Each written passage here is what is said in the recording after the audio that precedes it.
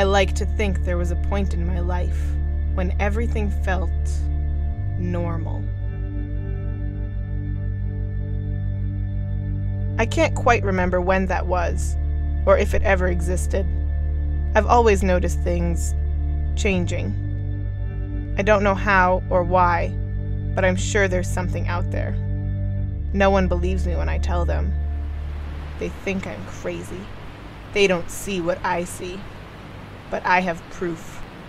I know about the creep. The majority of the public does not understand what's happening to them. However, I have found others who sense the changes. I heard you know it's coming when the temperature rises. It feeds off the heat.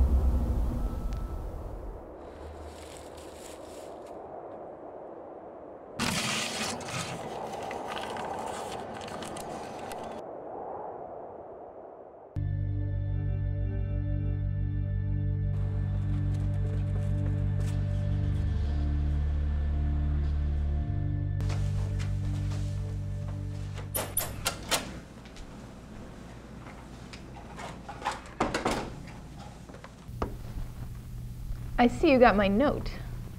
You've been asking a lot of questions. I have your answers. Your observations are what we on the inside call creep.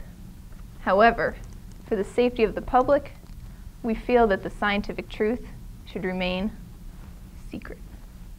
So how does creep work? It all begins with a force. A bridge must not only support its own weight, but the weight of the people and cars that use it. Together, these applied weights are called loads. A load applied over a given area is the stress a material experiences. When a material, such as taffy, has a constant load applied over a long period of time, it experiences a slow change or deformation. Be cautious. As the temperature rises, so do the drastic effects of creep. Inside the material, the molecular structure reforms. If this change is permanent, there is plastic deformation, and the material can never return to its original form. This permanent change is creep. The strings on a guitar going out of tune? Creep.